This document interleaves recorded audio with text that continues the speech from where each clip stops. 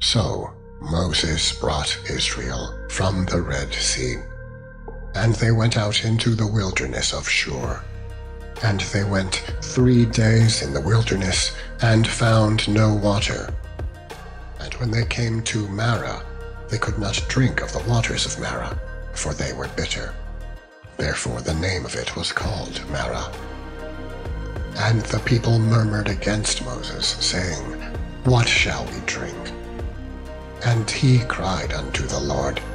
And the Lord shewed him a tree, which when he had cast it into the waters were made sweet.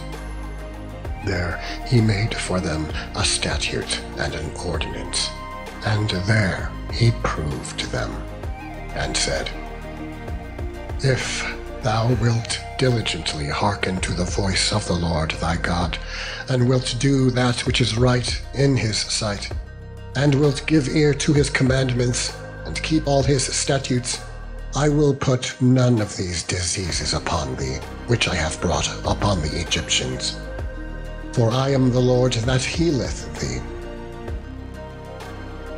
And they came to Elim, where were 12 wells of water, and 70 palm trees, and they encamped there by the waters.